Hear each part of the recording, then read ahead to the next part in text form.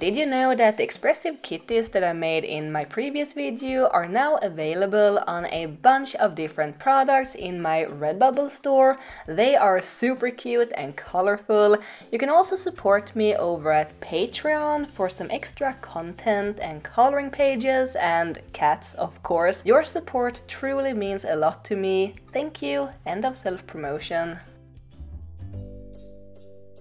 Hi everyone! So a little while ago Kuretake sent me a bunch of their art supplies, and something that I've been very curious to try out are the Sig Clean Color dot pens. These pens with rounded tips. This is a set of very pastel-y colors, or mild colors as they like to call it, and we also have this set with more earthy tones, and these are double-ended, so they got this rounded dot nib and also a fine liner nib. I actually don't remember if I ever swatched these in the Kuretake haul video, but let's just swatch them real quick. Oh, they look so delicious. So depending on how much pressure you use, you can make smaller dots or bigger dots. So that is fun. And of course you can make lines with it too if you just push it down and drag. I don't know why I am explaining how to make a line, but it actually looks quite nice on this paper, gonna be honest. And that almost looks like fish scales or little flower petals. Look at that.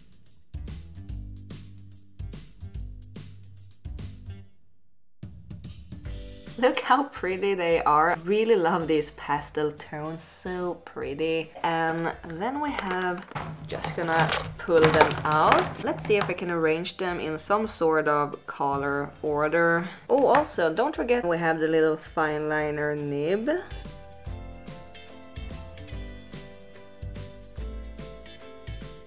So here we have them. I really like the different tones that we got to work with. We got these more pastel tones and we have these more saturated mid-tones. I can also tell, and I don't know if it shows up on camera, that there is a little bit of weird texture going on. It is a little thicker and smoother Bristol board. It is like the ink is lifting up the fibers in the paper almost, but I don't know if that is a bad thing or not. It just looks different.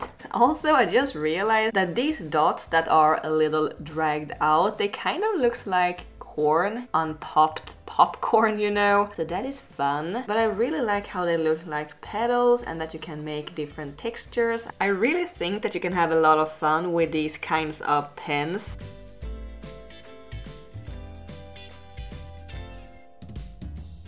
They are so easy to just play around with. I have to say that the doodle factor is high, so what made me very intrigued last time I looked at these, in these little example images, there is a dog portrait made with dot pens. Might just take that as a challenge. We'll see what happens. Maybe I will make a dog portrait. I am so tempted to do that. Also, thanks Kuretake for sending me these pens. Not sponsored, but yeah, let's get started. So I asked my dear Patreons for ideas what to make with these dot pens, and I got some really great suggestions, especially for a dreamy landscape and some mushrooms, and I could definitely imagine a bright and colorful forest made with these pens. So that is what I went with for this piece, and I made a little thumbnail sketch in Procreate just to get an idea where to place the different colors, and then I sketched it up on smooth, thick Bristol board, and I didn't really know how time-consuming it would be to make all of these little dots, so instead of filling the whole paper with this illustration, I left a little white border around the art, and I thought it would be a great idea adding some masking tape around it to get a crisp line, but apparently the ink it seeped in under the tape, and I'm so grateful that I noticed it in time, or else I would have been so sad when removing the tape later. It would not have been a happy accident. and for this piece I decided to try out the different textures that you can get combining both lines and dots and shorter lines in different directions. I also used the fine liner nib to add some details, and I realized I can't really overwork it because if I do too many dots in one place, the texture will kind of disappear and just turn into a solid color. So there need to be a little bit of white of the paper showing through for the texture to show, at least for the way that I'm drawing here. Since I'm not really layering the colors, I didn't do a lot of layering because I wanted to keep the clean pastel tones. I'm usually not a fan of water-based pens, and I am assuming that these are water-based since they are not alcohol-based anyway, but water-based pens often tears up the paper, but since you aren't really rubbing these pen nibs on the paper, it is more like dabbing, I suppose. The paper holds up really well, and I am using a quite thick paper, which I can really recommend. And I have to say, I really love the look of these pens, and for being pens that you make dots with, they are quite versatile. Pointillism, when done right, it is really impressive and it looks so good. I'm not sure if my Pointillism art is there yet, but it was certainly fun trying. For this piece, I think I could have pushed the contrast even further and maybe mixed the colors with each other a little more, but then I also wanted to keep the soft and dreamy feeling, and then I don't want to bring in too dark and saturated colors. As I mentioned before, I wanted to keep the pastel vibes, and I am happy though that I added this little deer creature to the scene, or else it would probably have turned out a little boring. A living creature always makes nature scenes feel a little more alive. I like how the dots make the art feel busy, but also like there is some sort of movement in it. It doesn't feel flat, in my opinion. And I guess dot art or pointillism, it is something that should be looked at from a distance, because when seeing it from too close, it looks kind of messy and you get a little confused by all the dots, but from afar, you look at it more as a whole piece, and the blobs and the textures, it turns into an image. And I think as a first piece with these dot pens, it didn't turn out too shabby, if I'm gonna be honest. It looks pretty cool and I love the textures and the colors. I'm not sure if I am in love with all the different textures mixed together though, but it was really fun trying this out. I am at least learning something from it, and that is always something. Let me know what you think.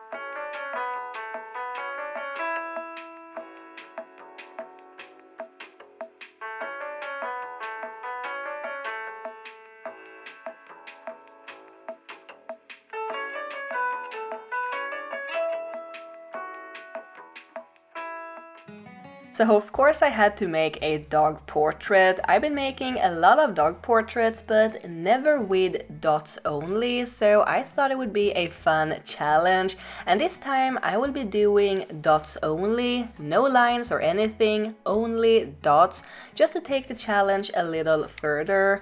And at first it felt a little intimidating because it is sort of like a lineless style, which I am not that familiar with, and also it is dots, but I realized that the best way to approach this style is to be a little more relaxed, just as in my previous video where I tried out a more expressive art style. It works a lot better when not thinking and planning too much. It is also a little wearing on the hand and the wrist to frequently push down the pen, but I noticed that when relaxing my wrist a bit, it wasn't that bad. It really helped to be a little more relaxed. But yeah, I really enjoyed working on this portrait. I am very pleased with how it is turning out.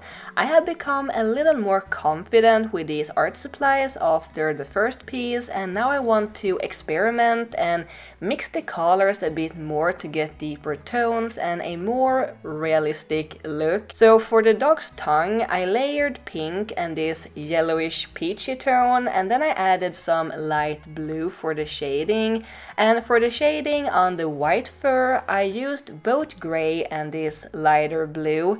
Gray for the deeper shading and the blue for the lighter shading, just to get a bit of variation and to keep the softness of the art. I really tried to add more contrast in this piece, but I still wanted to look kind of soft and fluffy. I usually really like black bold outlines for my art, but for this style I think a softer lineless look looks a lot nicer. So I used the darker blues to add some contrast, and even if it is a lineless style, I had to add some lines, all made with dots of course, especially around the mouth and tongue. There needed to be some lines to separate the different parts, and again it adds contrast. Honestly, I really enjoyed working with this medium and the style. I can definitely see myself trying this out again, and that is why I love trying out new art supplies. It's not only to make content for YouTube, but I truly enjoy trying out new things, new styles, new techniques. Sometimes I love the new things and sometimes I don't, but I feel like I can always learn something from it. So if you know any art medium or art supplies or styles that you haven't seen me try out before, let me know and I might test it out. So I hope you enjoyed this video. Please leave a comment, let me know what you think, and if you have ever tried out pointillism yourself, and maybe subscribe to my channel if you haven't already, and you will be blessed by Square Kitty. Thanks Kuretake for the pens, and thank you guys for watching. I hope I will see you next time. Keep drawing my happy cats. Bye!